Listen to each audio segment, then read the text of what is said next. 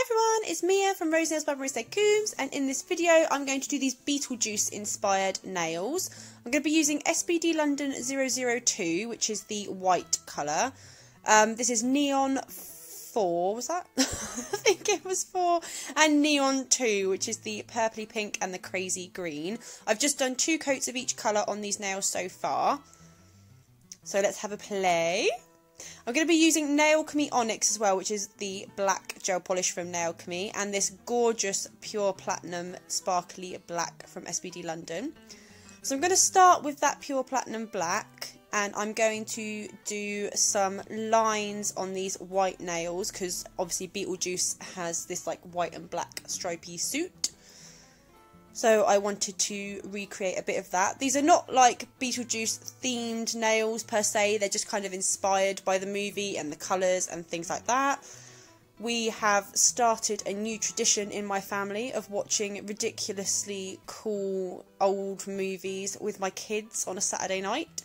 So I have recently ordered loads of sort of Halloween themed ones like Beetlejuice and Drop Dead Fred and things like that. So I'm really looking forward to starting this tradition off, and I thought it would give me some inspiration for these nails. So it's amazing where you can find inspiration from. Movie night! Love a good movie night. Absolutely love it. To be fair though, I'm a fatty, so it's probably more the snacks that I'm also looking forward to. Any excuse to eat chocolate. So I'm just using my Nao Nails 0003 striping brush, which if you've watched some of my other videos as well, you are going to know it's one of my favourite brushes to do artwork with. I have not got the most fluid of wrists, is that the right word?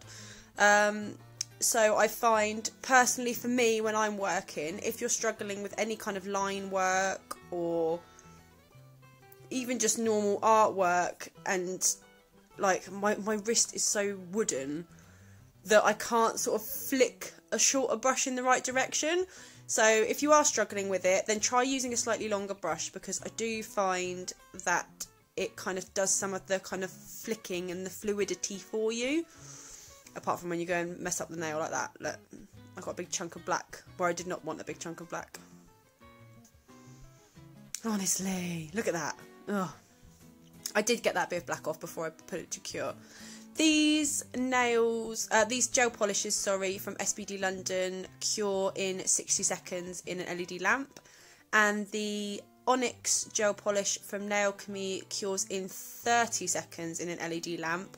But because it's a black, I would always put it in for 60 seconds anyway, just because blacks are notoriously bad for curing. Right, so on this nail, I don't actually show this on camera, I don't think. I decided to do like a pumpkin face. And I was going to leave it as just like a white nail with a green pumpkin face outline. And then just before I put it in the lamp, I thought, actually, no, I want it to be all green. So I do just paint all around the outside of the outlines before it goes in the lamp. I am so freaking good at being out of shot. I will move my camera for next time because it's very annoying. And my camera didn't want to focus today at all. So yeah, I've just done this really simple Halloween-y face, but woo! But then it turns green. So I've just used the SBD London neon polish to turn that green. So for this green nail, I'm just going to use some of the neon gel polish, whichever blimmin' number it was. Neon 2, 4, something like that.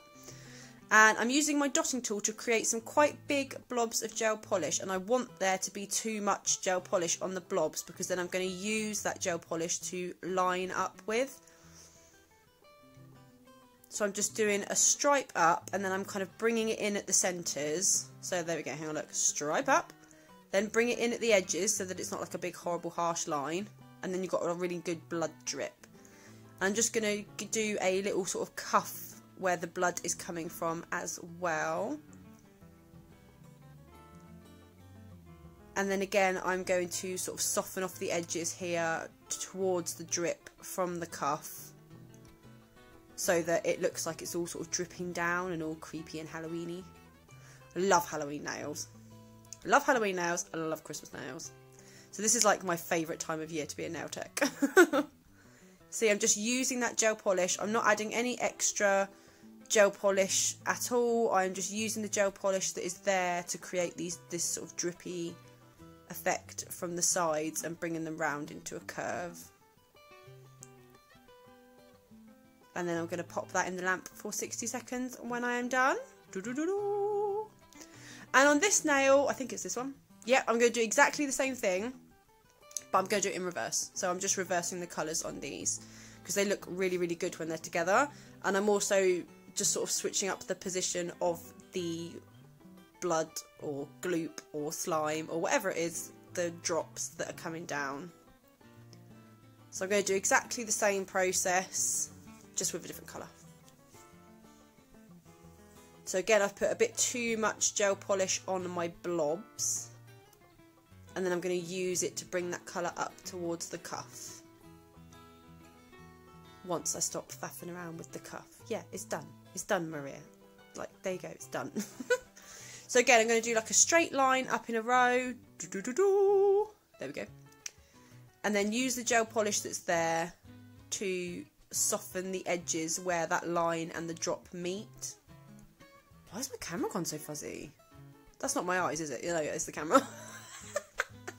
Thought, Jesus, my glasses need replacing. So again, just softening those lines up towards them so they look like really good gloopy slime drops. Gotta have a bit of slime at Halloween, haven't ya? Loves a bit of slime. Look at that. Slimy! I could not figure out which one was my favourite. The green on the purple or the purple on the green, but I think it's the green on the purple. Just about wins it for me. So that's going to pop in the lamp for 60 seconds. Any minute now. When I stop faffing. Oh yeah, I noticed it wasn't sort of brought down enough at the cuff. So on this one was a bit of a ball ache because, as I said, I've not got the most fluid of wrists. And I thought I would do a spiral, and obviously spirals require quite a lot of fluidity and a lot of fluid movement, and I was like, do you know what, just spin the nail. Spin the nail around in a circle. Let the nail do the work for you. Obviously you can't do that on a client, but don't be afraid. If you're doing this on an actual client, do not be afraid to ask them to move their hand so that they're completely facing you. So rather than them sort of giving their hands to you, turn those hands round in the opposite direction. I hope that makes sense. And then you can paint it from that way. It's particularly helpful if you're doing like a design and you're right-handed, for example, like I am. Then if you've got to paint to the left, then just ask your client to turn their hand around, and it really is a hell of a lot easier.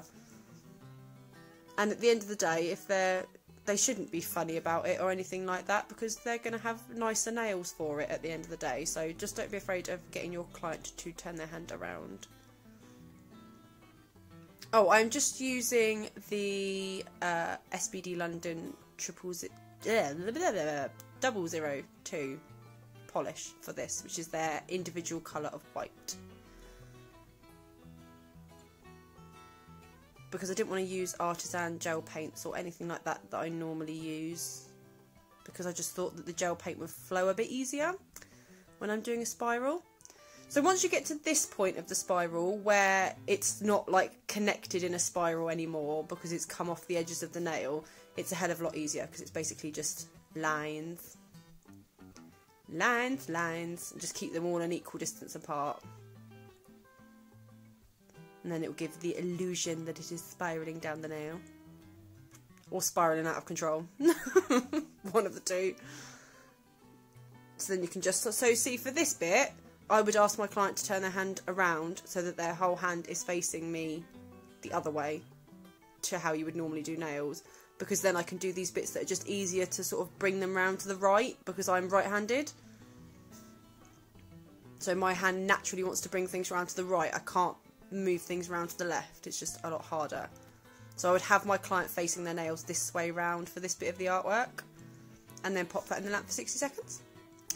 Right, now on this one, I'm going to be using all the same gel polish colours again, and I'm going to be using my dotting tool to put 2 dots of the colour and then 2 dots of white, and then swirl it all together with a very thin dotting tool that I've got. I think I do show you it in a minute. This is my super pointy dotting tool, and I just swirl the whole thing together and they look like little roses. Okay, they don't when they're like individual like that. It looks like a blob, but when they're all together, it looks like little roses. It does, I promise.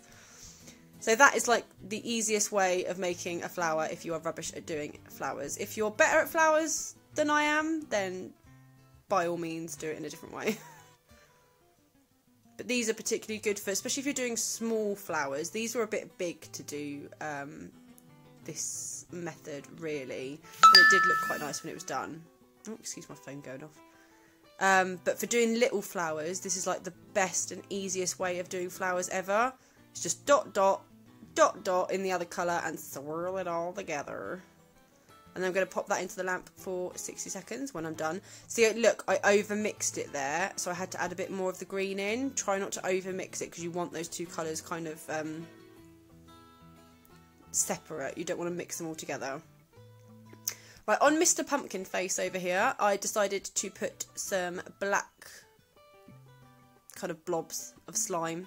Black slime? You get black slime. You must be able to get black slime.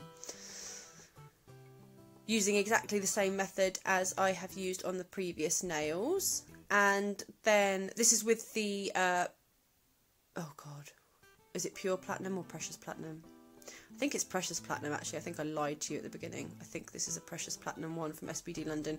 Their platinum ranges, they've got 2. There's the pure platinum and the precious platinum collection. And they are both friggin' amazing.